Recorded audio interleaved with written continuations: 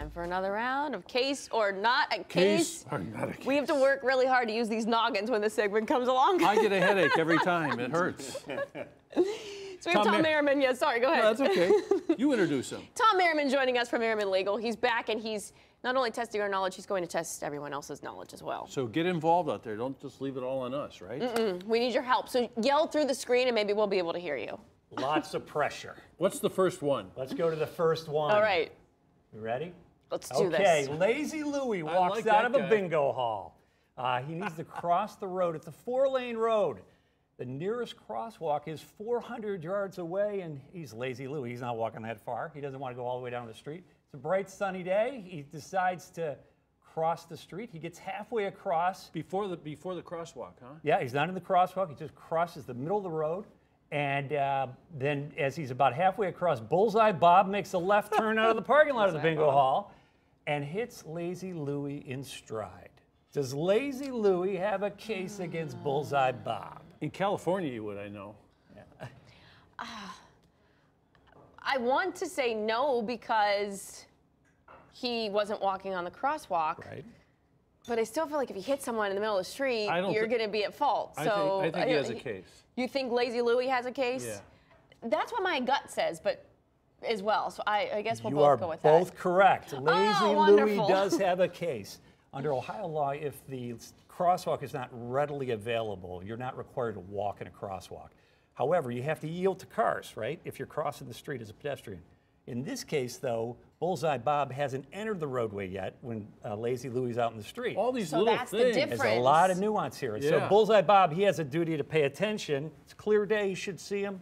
It's on Bullseye Bob. Now, if it was at night or if there are trees, obstructions, it might turn the other way, okay? So Makes sense. these are the kinds of issues we grapple with really- every day. That varies state to state then, doesn't it? Because I know in some states, you could lay down in the street if you get run over, it's their fault. It could, yeah, I don't know the law in all 50 states, but yes, I Yeah. would say it varies state to state. In Ohio, it really comes down to if he had established himself in the roadway Right. and you can see him, then it would fall on the driver. And this is why you really need a lawyer, because he's talking about 400 yards away. If you didn't know the 400 yards away thing, it makes the difference, all the difference in the world. Yeah, people, and I've had this exact case and had a great result. I've had other cases people call me with. It's a little different. We reject the case. So give me a call. We'll talk about it. Let's do another. Let's do this.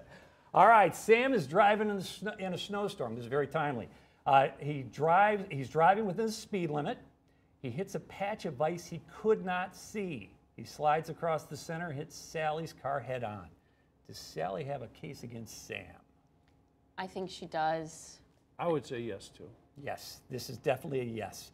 Jury might be sympathetic to Sam, but he has a duty to drive at a speed appropriate for the roadway. So it's a snowstorm, it's ice, you got to slow down, you got to keep your car on the right side of the road. So if he was going really slow, Arguably, would that make a difference? yeah, arguably, if Okay. he's going really slow and it's something he absolutely could not control, he might be able to You'd beat have to this, show but negligence in the county or the city or the state. That's tough. Or Those, something like those that, are right? tough cases, and for snow, you're not going to be able to do that. That But doesn't pass the smell test. doesn't No. pass the smell test. But she would have a case against Sam. okay. Okay. That was an easy We're one. 2 for 2 right now. This is exciting. Well, you You guys just are on a jinxed roll. us. I'm trying to build up I your confidence here. All right, Mary works in the billing department in medical practice.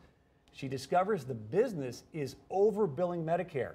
She doesn't tell anybody. She does not tell anyone. She copies the fraudulent billings, and morally outraged, she quits her job. Can Mary file a lawsuit against her former employer? No. Well, I would say no. Why would she? I mean, She should have said something about it. It could have been a mistake. The answer is yes. she does? She has a whistleblower claim. So if you have evidence of a business ripping off the federal government, in this case Medicare. You mean on purpose? Yeah, well, they're on purpose, overbilling Medicare. And you can bring that case as what they call a relator on behalf of the government.